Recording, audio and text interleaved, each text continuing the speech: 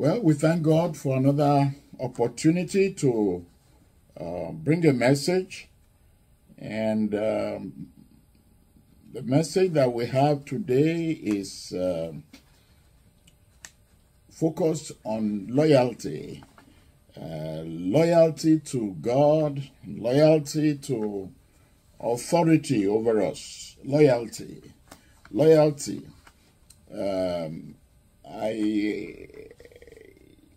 Glad that this opportunity has come at this time. My name is Alaba Obiri, pastor at the Freedom Life Foursquare Church here in Houston.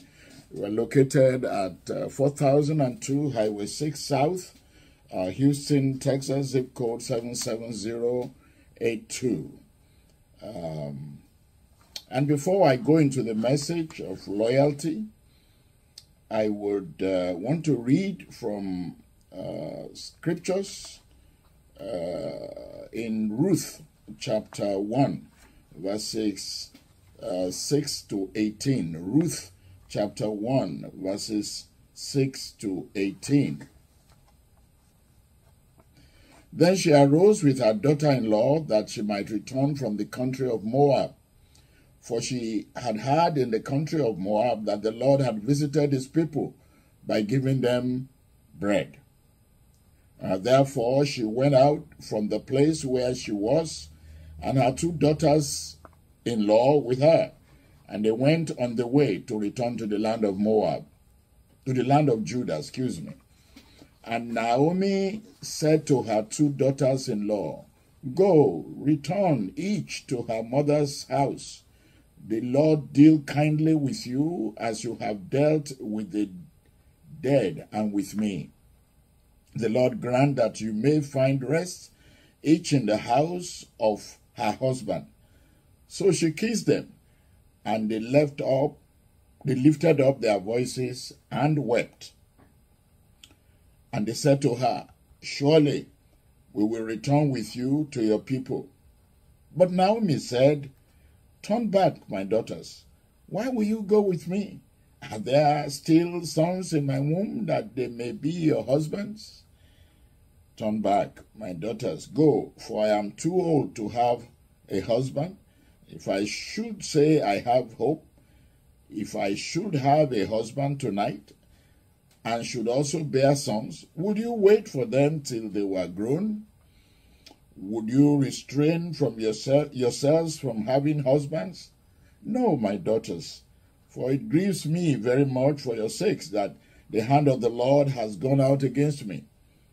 Then they lifted up their voices and wept again. And Orpah kissed her mother-in-law, but Ruth clung to her. And she said, Look, your sister-in-law has gone back to her people and to her gods. Return after your sister-in-law. But Ruth said, Entreat me not to leave you or to turn back from following after you. For wherever you go, I will go, and wherever you lodge, I will lodge. Your people shall be my people, and your God, my God.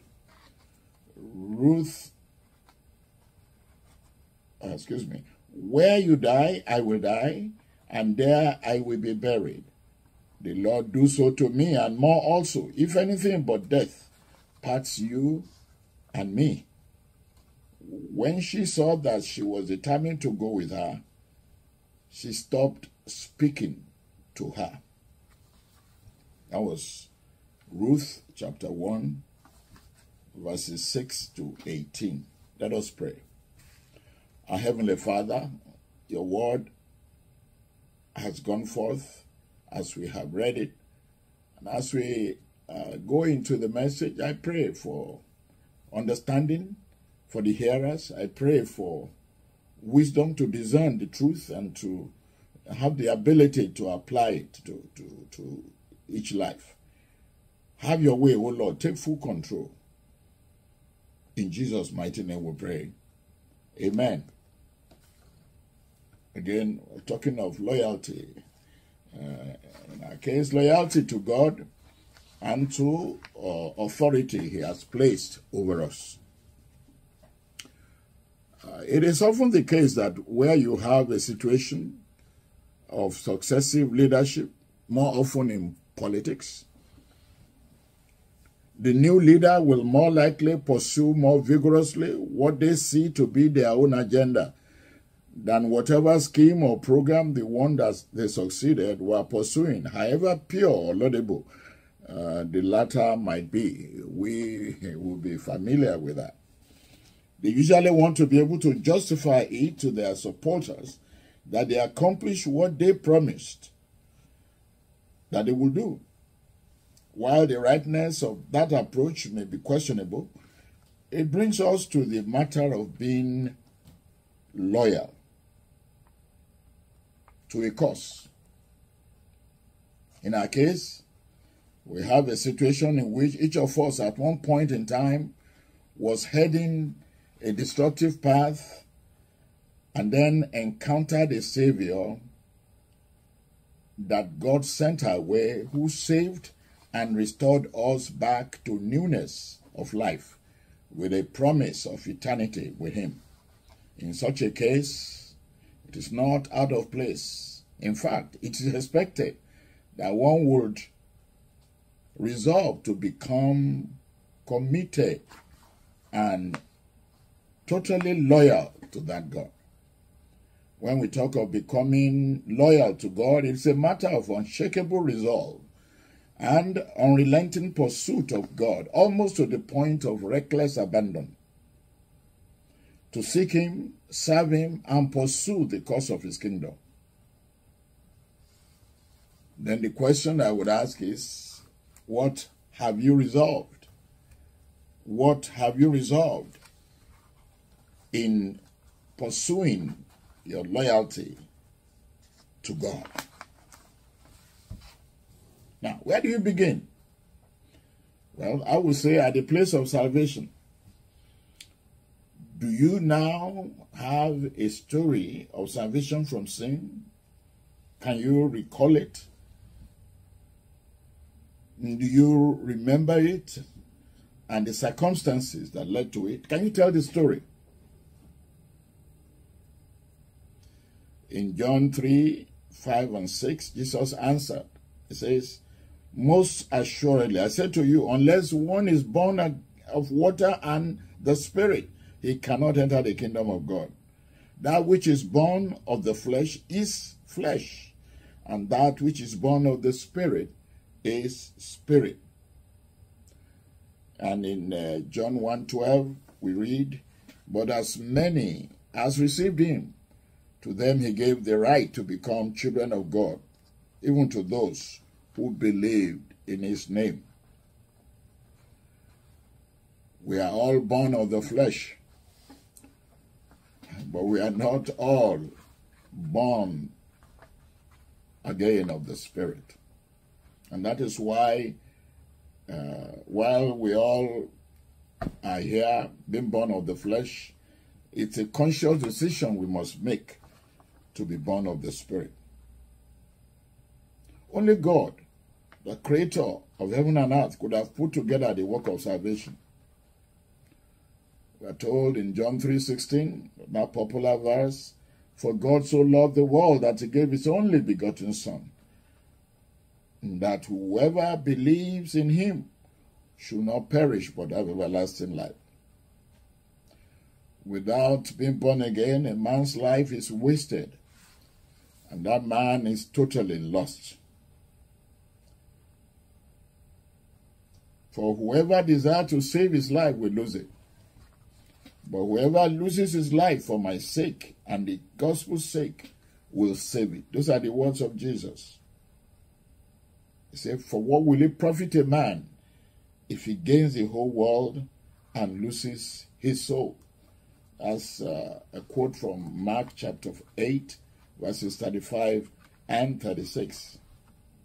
Now, if you have experienced that salvation, knowing where you are coming from, then you ought to be totally loyal to God who gave you the salvation.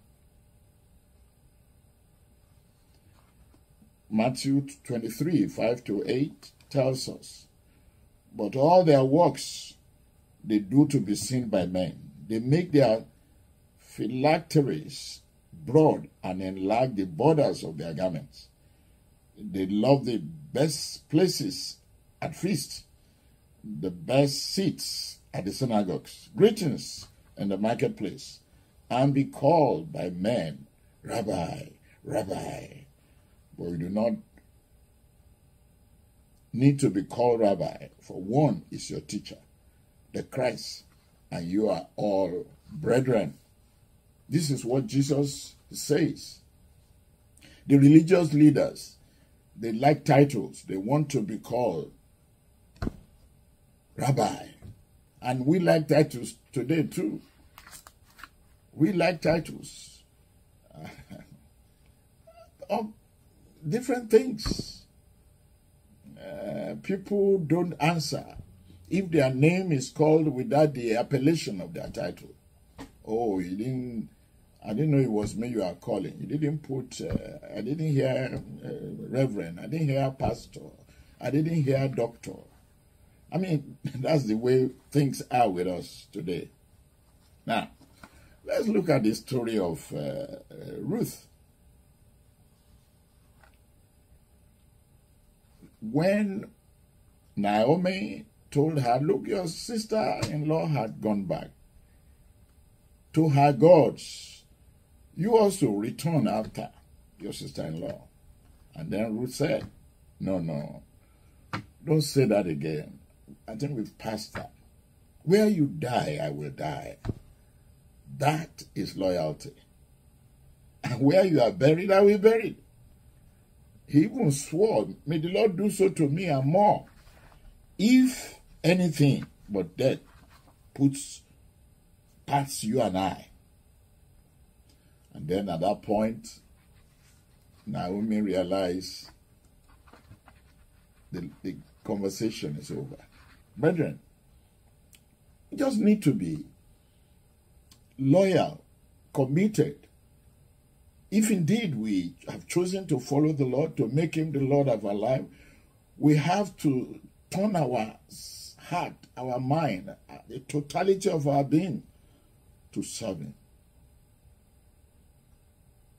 We will not let anything separate us from doing his will. That was Ruth. No wonder God honored her. God prospered her. And in fact, as it turned out, the lineage of Jesus Christ, the Savior of the world, was traced back to Ruth, who originally came from Moab. God will honor those who honor him. That's his word. Well, it's not only Ruth. We also have the case of Joseph. There's more to learn from the story of Joseph. You see that example or that story we had in Genesis 39, verses 8 and 9. It says, but he refused and said to his master's wife, look, my master does not know what is with me in this house, and he has committed all that he has to my hand. There is no one greater in this house than I, nor has he kept back anything from me but you, because you are his wife. How then can I do this great wickedness and sin against God? Joseph talked so highly of how his master has treated him. But he knew all of that is the hand of God working through in his life. And if he took advantage of it like his master's wife was luring him to, he would have dishonored God. He would have failed. He would, how can I do this wickedness and sin against God? And of course, talking of loyalty, he was loyal to God. Rather than dishonor God, he would rather go to prison or even be killed. He ran. He flee from his master's wife. Of course, you know the story. He ended up in prison. Paul was another example. We're talking of loyalty now. Paul was totally loyal to God. He was not always like that. He was violent against Christians. He was arresting them. He was putting them in prison. But when God encountered him and he saved his soul, Paul, who was a well-read person, he now said, as he wrote down in Philippians 3, 7-9, but what things were gained to me, these I have counted loss for Christ.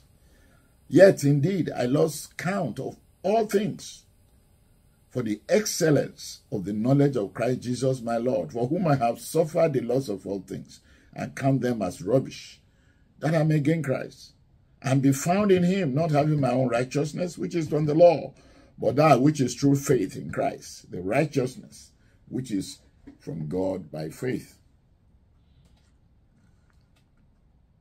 And he said in Galatians 2:20, I have been crucified with Christ.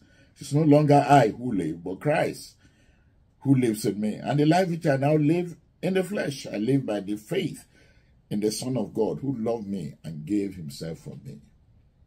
These are glowing examples for us to learn from when we talk about loyalty to God. Paul, with all that he had achieved and all that he knew, the status in society he could have maintained, he let them go so he can serve God as he should. He suffered the loss of all things. I heard the other day that someone, when he gave his life to Christ, he was an engineering graduate, an engineer too. He has been working. But, I mean, when he understood this issue of salvation, and he felt the call of God on his life to preach the gospel, to serve the Lord, he actually took out his engineering certificate and tore them to pieces. Now, I know people will have different ideas, different thoughts about that, but that's what he did. I know we will justify why we will not do that. Oh, after all, we can serve God as an engineer.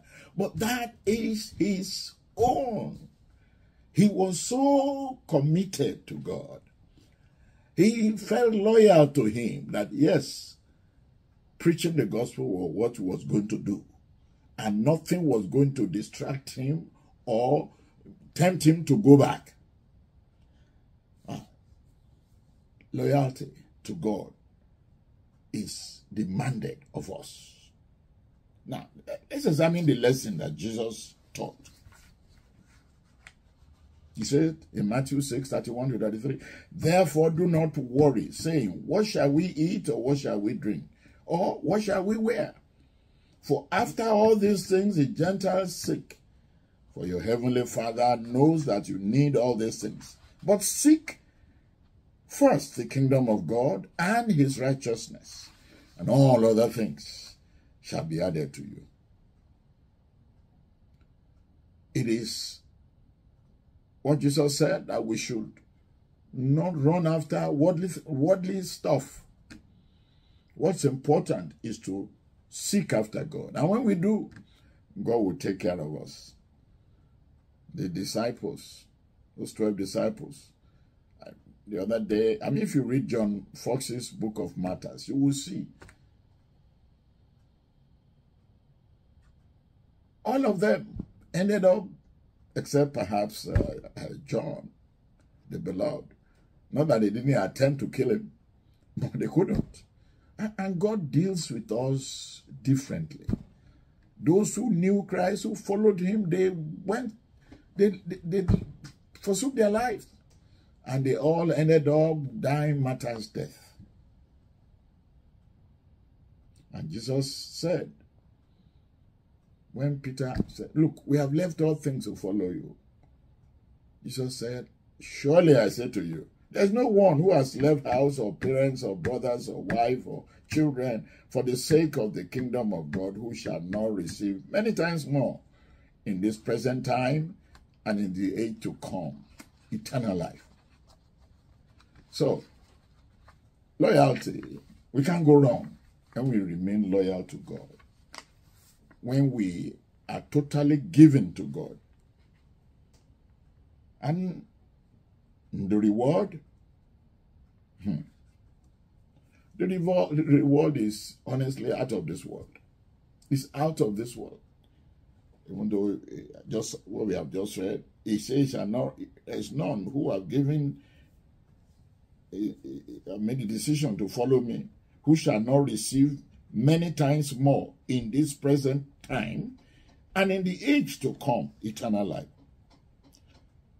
John 6:40, Jesus said, and this is the will of him who sent me, and everyone who sees the Son and believes in him may have everlasting life. And I will raise him up at the last day.